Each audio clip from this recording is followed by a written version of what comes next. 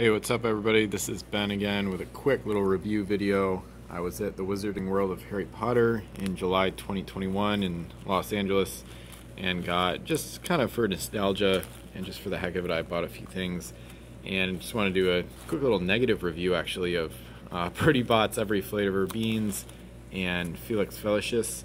Both of these are not very good. These ones are like a poor man's version of jelly beans. They're not good. They stick to your teeth too, and after you're chewing them, they don't even taste good. And then this is almost pure corn syrup, and you can see it's the first ingredient right on there, and then invert syrup is the second ingredient. It's got a bunch of junk in it too, and food coloring, stuff like that. So I do not recommend either of these.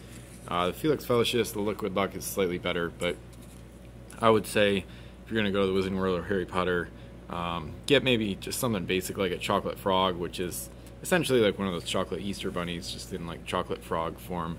It's just milk chocolate, but it's still going to be a lot more satisfying than these treats that are not healthy, but they don't even taste good either. So anyway, I don't do many negative reviews. Just want to kind of warn you in case you're a Harry Potter fan, or if you go to one of these theme parks, some of these treats based on the movies or the books and the franchises may not be what you're expecting. So anyway, leave a like, comment, subscribe if you want, and I'll see you in another video.